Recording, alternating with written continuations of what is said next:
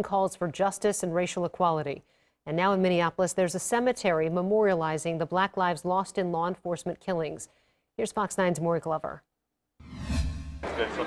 The corner of 38th and Chicago has become a sacred intersection, an ever-evolving mix of murals and memorials that's both a celebration of the life and a condemnation of the death of George Floyd.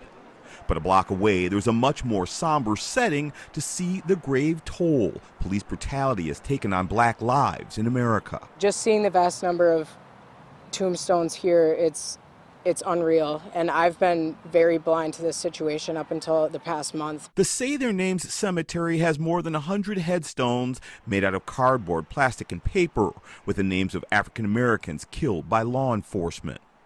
Some have become all too familiar, while others are less well known, but no less powerful. This reminds me of the gravity of the situation and our tolerance for it. That's a lot of names. Emotional, it could have been my name there, you know what I mean? So very emotional, or even my nephews and stuff. Sisters or whatever, you know, could have been here too. So it's very emotional, very emotional. The art installation was created by two artists and recent grads of the University of Pennsylvania. They wanted to humanize the list of Black people killed by police circulating on social media and decided a symbolic cemetery near where George Floyd was killed would be a good way to do it. Hurtful, confusing, angersome, a blessing, right? It was all those things all wrapped up into one. Roxanne Tisdale Roby brought her sister and grandchildren to the grassy field at 37th and Park to help explain what's going on in their community. I think this is a great way to kind of explain it to them, a way for them to get a visual there and learn it a different way.